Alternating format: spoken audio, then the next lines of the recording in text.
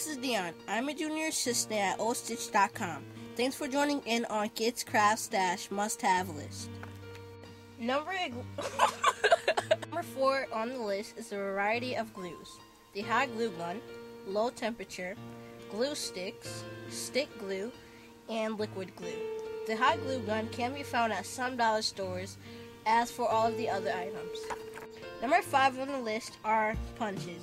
They're expensive, but you can find them cheap at TJ Maxx and Ollie's. This one came from Ollie's, this one came from the dollar store, and this one came from TJ Maxx. Number 6 on the list are scissors. Regular scissors and decorative edge scissors both can be found at dollar stores, or you can purchase the decorative scissors for $5 at Walmart and split the cost with a craft buddy to cut down your investment. Number 7 on the list are colored pencils, markers, and a lead pencil.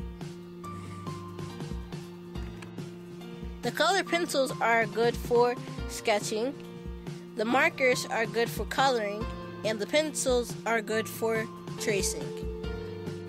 Number 8 on the list are foam brushes and paint brushes. You can usually find the foam brushes at AC Moore, usually on sale for $15 for $1.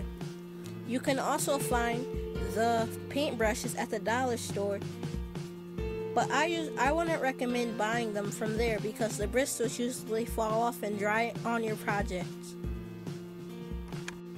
I do recommend that you buy the paint brushes at Michael's or AC Moore and use a 50% off coupon, and the final price would be $2.50.